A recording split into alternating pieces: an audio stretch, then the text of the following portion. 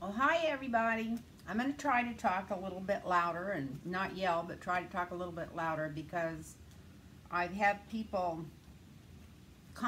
leaving me comments that they can't hear me. And all I have is an iPad. I don't have a regular computer where I can plug a microphone into it. So I thought what I would try to do was just to talk louder. And that's kind of I feel like it's against my nature. I grew up in a very quiet talking family. In fact, it was so quiet talking it was ridiculous because when you got 5 people in the family and 3 of them are Libra and 1 of them's a Taurus, and anyway, it's really hard. The biggest thing that ever happened to us, the biggest decision, was trying to figure out where to go to have dinner because nobody wanted to place an opinion that might be different than anybody else's. It was really strange. It was, anyway, so I grew up in a very quiet family. But what I want to talk about tonight, and what I'm going to read the cards on, is nothing that's going on in the news like today because there's so much stuff there. I don't know where to start and don't know where it's going. I want to see these Dems grow a pair and just not say, I'm going to give you one more day. No, I want to hear them just say, no, this is it. This is what we're doing. But anyway, I know they're trying to make it pleasanter, and I know they're trying to make it take the high road like they always do. When they know that you can't take the high road when you're dealing with a bunch of thieves and scoundrels. It doesn't work. And the quicker that they realize this, I think the better all of Washington will be. And what else I want to talk about is the quicker they realize something else, all of us, or the people running the news media or whatever. But they get their money from big business on these political programs, even if it's CNN or MSNBC. And they have a lot to do with what's said. I mean, I know over the years some people that were fired from MSNBC. The guy that has the Young Turks now, Jinx, and can't think of his name right now, but the redheaded guy that passed away last year. He got in trouble for going to Standing Rock and got fired. So there's a lot of big money and big corporation money in here that doesn't come in and say you talk about this or you talk about that or you're gone, but they start nudging them and pretty soon they're gone. And gee, I can't even think of my favorite one. That's the guy that used to be the baseball announcer that was used to have the 6 o'clock slot, used to have Rachel Maddow's slot till he got fired several years ago. But he was doing the same thing. He was wanting to do the news, and they were wanting to do their news. So this brings me back to everybody on all those programs just cheering for Joe Biden to get in there. Like he's going to be some kind of savior. Well, what's behind that? Joe Biden's 2 years older than I am, and believe me, it's too frickin' old to be the president. I don't care what anybody says, it's too old. And so is Bernie Sanders right now. He doesn't have it together like he did last time. But if he gets in there, he gets in there. I wouldn't, of course, if he got the nomination, I'd vote for him in a heartbeat. I'd vote for either one of them. I love Joe Biden. And they're so afraid of Joe Biden, that's why all this stuff is coming out now. I mean, when did humanity go out the window? I guess because I'm a real touchy-feely person myself and a massage therapist. All my life I've laid hands on people and rubbed them and petted them and you know, I've been a massage therapist for the last 35 years. That's what one human being does to another to comfort them or make them feel comfortable or relax them. It's nothing to do with being sexual. But although I have had people get too close to my face when they're talking to me, that invades my space for somebody to get right up, you know, an inch or 2 away from my face, even if they're, you know, saying nice things. To me, that's too close. But we all have our little deals. But it's also when did we all get so wimpy, or what is it Bill Maher calls it? I can't think of what he calls it. Become such snowflakes that somebody offering us comfort, even though they may make us feel a little uncomfortable for a few minutes or a few seconds. When did we get to that point that we don't want comfort from others because it may not be our idea of what comfort is? But, so I'm not putting Biden down, I'm building him up. I think he's a wonderful person. I think even if it had been 4 years ago, he could have pulled this off and probably got the presidency. But, he's too old. And besides that, it would be different if there was no other talent in there. But there is so much talent in there. But what gets me is watching these news medias go away from, like, the Cortez woman.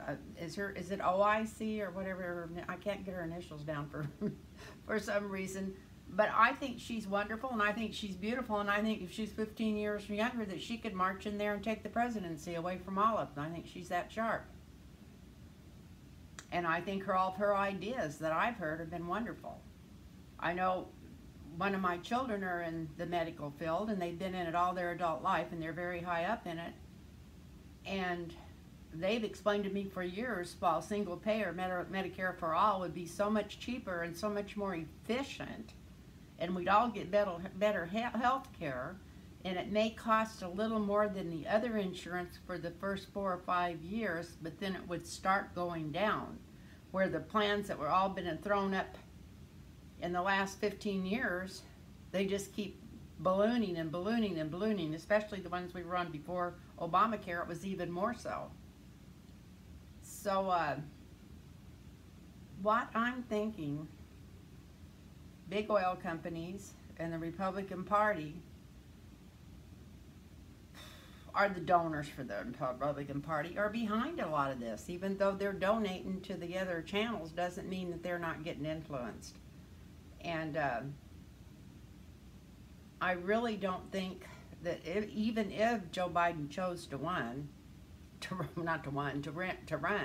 I don't think there's any way he could win, because he's too out of touch with what's going on now. And if you watch like Morning Joe and all these people that were Republicans but have changed over, you already know the only people they're going to be comfortable with is Joe Biden. And it's so obvious, it's ridiculous. And they might go with somebody else, maybe Amy Klobuchar. It would have to be somebody totally in the middle. They're not going to really go for any new or innovative ideas. And they're more afraid of our government being brought up to date than they are of anything else. And so before this is all over, I'm sure, I may not live that long, but I'm sure you guys will all look back on this and think of Trump, even though being the totalist, I'm going to be nice, I'm just going to call him a nincompoop. And that's too nice for him, really, it is. But the most dishonest person and horrible person that could ever get into the presidency, and he's tore our democracy apart. When we look back on this, we're going to think of him as doing a great service to us as the United States, because I think if some of these new thinkers and younger people get in there, that they're going to go in and revamp our government and clean it out and clean the mess out. And I don't even want to call it a swamp because he's called it, but I think by the time they get through, that they'll have some beautiful lakes and streams and maybe even be helping the planet. And that's what, if I had my way to tell them what to run on, that's what they'd run on. I mean, they can run on Medicare for all, but what they need to do is get on this, clean this planet up, and take care of our grandchildren and great-grandchildren, or nobody, they keep throwing all this stuff out, stupid stuff, we all know, anything from hamburgers to windmills. But what difference is it going to make if the planet's unlivable? And unless something's done, our planet's going to be unlivable. So it's time to do something. And so, anyway, I'm going to do a reading on Joe Biden, and I think what I'm going to do now, because I'm looking at that, I've already ran it for 10 minutes. I might just put this up as a 10-minute rant from the old lady. Okay.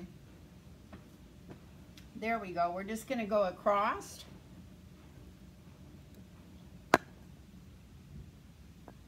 Across and then back on let's see what would happen if Joe Biden was to get in there. Let's see what his chances are. I'm just going to do 4. I'm not going to do a whole big reading on him because I don't have time, and I've already got these. I've shuffled and shuffled and shuffled these cards and with him in mind. So let's just take it from there and see what comes up. What was going on yesterday with him? Well, he's still trying to make his decision. Can you see that? That's the 4 of Cups. It's an offer somebody's making him, and he still don't like it. So I don't know what's going on there, but it's some kind of offer, and he's not liking it.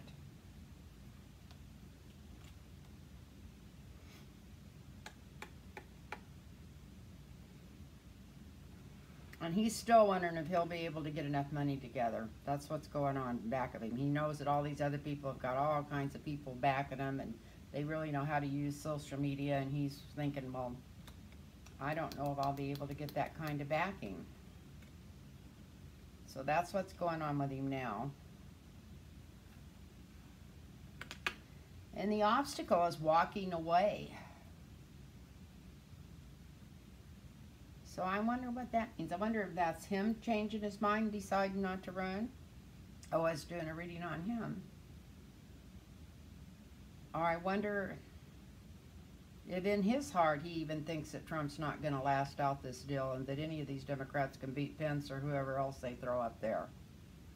Especially after their performance for the last 4 years. But whatever he decides to do, he's not even going to stay until the finals. He's going to walk away from it. So I'm not making up the cards we got. He's still trying to make a decision. Still wondering if he'll get the money. Wondering if he really wants to go into the battle, even though he can see himself maybe winning it. But he ends up walking away. So you may feel like that's biased after what I just said, but that's what I came up with. That's what the cards are saying. And I want to tell anybody if they want a personal reading. I've been doing this for over 35 years, closer to 40. Email me at lintarotreadings@gmail.com, and we'll set up a FaceTime where you can see the cards and talk to me while we're doing it. And I love doing personal readings. So thank you all. Oh, and another thing I love is comments. So even if you didn't like my rant, I don't care if you comment unless you're being totally ridiculous, and then I'm going to block you. So thank you very much. Bye-bye.